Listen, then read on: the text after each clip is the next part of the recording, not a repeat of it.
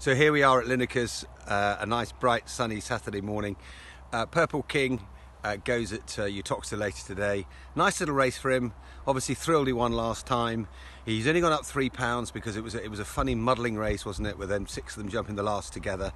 We're putting cheek pieces on today. This is something Sam recommended and we've been thinking about a bit, just to help him really travel and really. I just wonder whether he's holding a little bit back for himself. It's a trappy race. We've got the lower weight this time rather than the top weight in a lesser race. We're taking on better horses at a lower grade. We can always change next time if it doesn't work.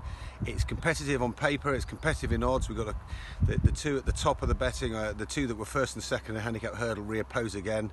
I saw this Flashing Glance and Rebecca Menzies' horse out too. But I think we have every chance. Sean Burns obviously in the saddle today. Very sadly, Sam injured, not able to ride. But hopefully Sean can start improving his Foxtrot record and we can go close.